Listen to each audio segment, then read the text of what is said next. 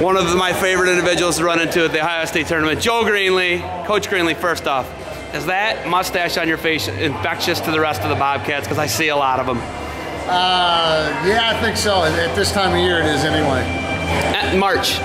First off, my man, Andrew Romanchik, started the season out at 57, gets a bid at 84. I felt pretty good about that, Coach. How did you feel about that? Unbelievable. I'm proud of the guy. He's come in and did a great job for us. You know, kind of opportunity for him to wrestle. We didn't know how well he'd do or wouldn't do. He's done a great job of lifting extra, getting stronger, getting bigger, and won a lot of matches for us, which helped us win a lot of duels, and he was rewarded with going to the national tournament. Looking at recruiting now, you know, like you guys are here at the state tournament, I look at the guys you guys have signed. The cupboard is not bare moving forward here at OU. Obviously, you're going to have Walters another year. Romanchik comes back another year. Sparty another year. You got some really good guys. You're losing Harry Hightower. Got Phil back another year. Yep. Looking at that, mixing those guys in with these recruits. Is it Kaminsky? Yep. Kowalski. Kowalski, Kaminsky, Cam Kelly. Looking at those guys, I mean, those are blue chippers, Coach. What do they got to do to get some Cody Walters junkyard dogness / mix their talent in? Well, you know, I think you come there and you fight for everything. The bottom line is you got to get away from giving anybody anything. And I think sometimes that happens in high school because you're just more talented than other people. When you get to college, you can't give anybody anything. You don't give them an escape, you don't give them a reversal, you don't give them a takedown. You fight everything as hard as you can fight it. And I think those guys are well on their way to doing that already. You know, looking at this tournament, I have a hard time following it, Coach. I don't know about you. There's so much going on.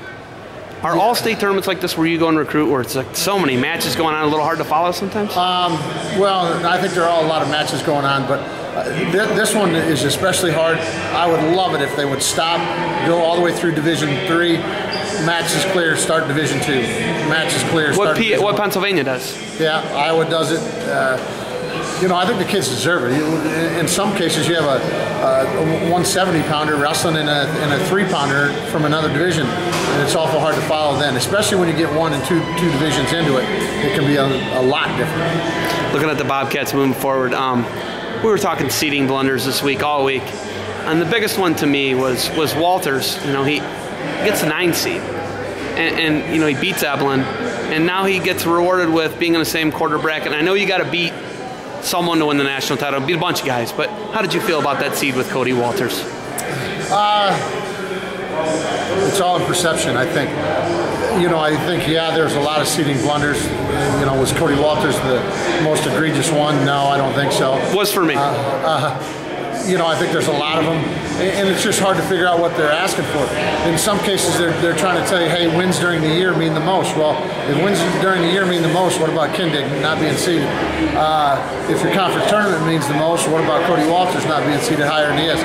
I just have a hard time figuring it out, and I guess we're going to have a meeting, we'll try to figure it out. The way I look at it is this: you have to beat those people anyway. I'd rather have a lot of those people in the quarters and semis where there's no pressure as opposed to in the finals where there is. All right, Coach. Finals coming up, about to start. You got anything else for me? I'm excited. I love high school wrestling. There's a lot of good wrestling out there tonight, and it'll be fun to watch. All right, Coach. Thanks for the time. Good luck. See you in St. Louis. All right, thank you.